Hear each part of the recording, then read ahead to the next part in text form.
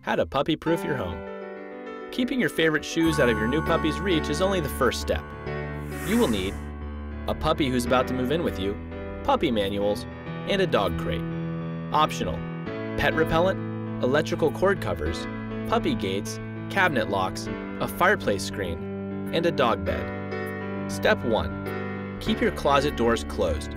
Aside from protecting your shoes from bite marks, it's important to keep puppies from accidentally swallowing shoelaces or socks. Step 2. Before bringing your puppy home, stow away any electrical cords and wires that your dog might be able to reach. If putting cords out of reach is inconvenient, you can spray them with a pet repellent or cover them with rubber or plastic cord covers. Step 3. Put small objects in plastic bags away.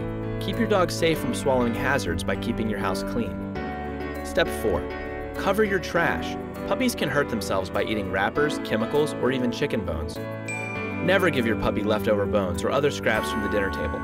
Bone slivers can be harmful, and table foods will end up making them sick. Step 5. Store all cleaning products, household chemicals, medications, and bathroom products out of reach of your puppy. Keep cabinets and bathroom doors shut to protect your dog. Step 6. Many common plants could make your puppy sick if he nibbles on them. Make sure that the only plants in your home and garden are harmless to dogs. You can find lists of hazardous plants in dog care books and online. Step 7.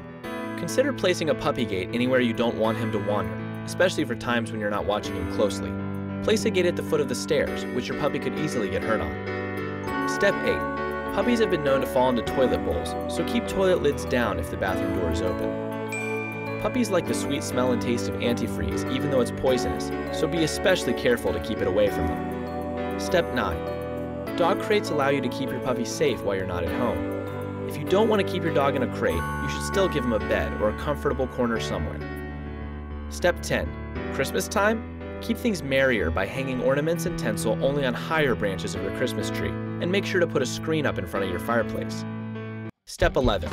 Finally, let your new puppy explore. Following him around will help you spot any potential dangers that you might have missed. Did you know? Chocolate contains a substance that is poisonous to dogs, so put away the candy dishes and never feed your dog brownies, cookies, or other sweets containing cocoa.